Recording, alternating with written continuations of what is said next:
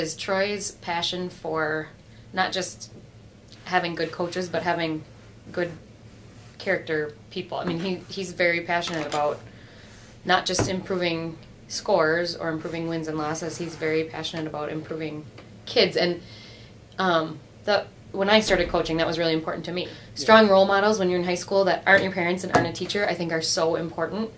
And that's just part of the reason I coached for as long as I did, because I just can't, I think it's so important. And so I feel like we really try and live that, and all of our coaches buy into that. It's just nice to be a part of a program that puts the kids and their emotional and developmental needs before maybe necessarily focusing on winning, because usually that comes once you're doing all that other stuff.